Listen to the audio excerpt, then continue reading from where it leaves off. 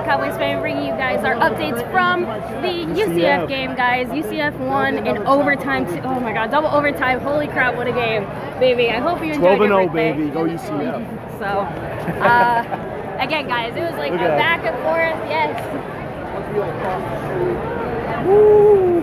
So yeah, guys, a great game. We'll be posting all of the highlights, all our clips later on tonight. Make sure to follow us on there. Hit like on the stream and subscribe if you haven't already, guys. Guys, it was what was the final score? 55 and double overtime. UCF is 12-0, guys. One in a last-minute interception, guys. I don't know why they don't consider UCF for the college playoffs. Yeah, Eagle fan, we agree with you.